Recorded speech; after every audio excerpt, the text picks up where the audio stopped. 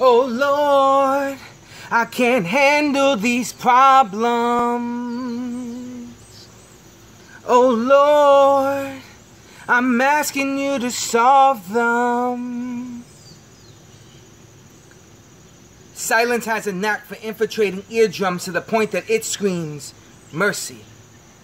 Ceiling fans aren't quite dream catchers. They reek of mumbled secrets. Help as an ambiguous syllable when smothered with heavy hands. The face of sadness is 1,000 sheets of paper in an origami class.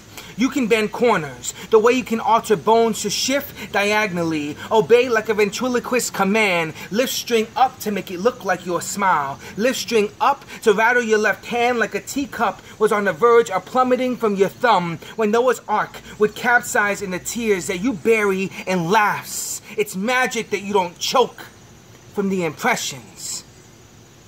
The walls tell jokes. Knock, knock. Who's there?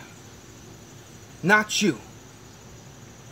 The anticipation still continues for the punchline. You caress rope like a love letter, drape it over nostrils like a fragrance that may escape. Your stories have entirely too many periods now.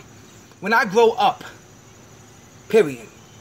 When I get married, period. Tomorrow when I wake up, period.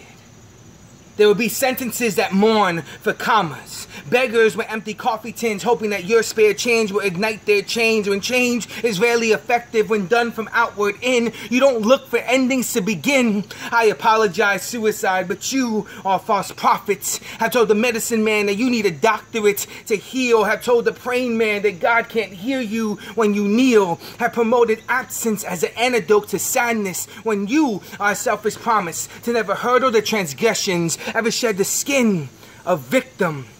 Your curriculum has more holes than a beehive.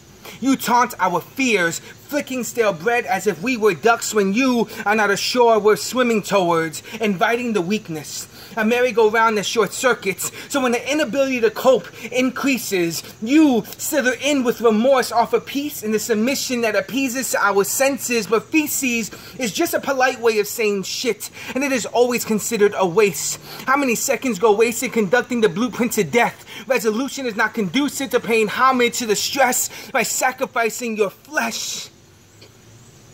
Suicide. You are a con artist. Have showed silence as emptiness, disguised alone as a permanent residence when it's merely a visit. We all entertain that guess, that residual pain that leaves its baggage behind. Composure is not how it looks. It also quivers in quiet. It stands on a podium, knuckles pale, knees crashing, convincing ourselves that tomorrow is a dawn worth watching. Suicide, your intrusive nature has taught voices to be obedient to all sound except their own. And I, for one, am tired of burying the living who believe corpse is the course to freedom. When all I can hear is the sound of steel banging, bolting shut, and the cries of the lost who have succumbed to deception, still aimlessly searching for redemption.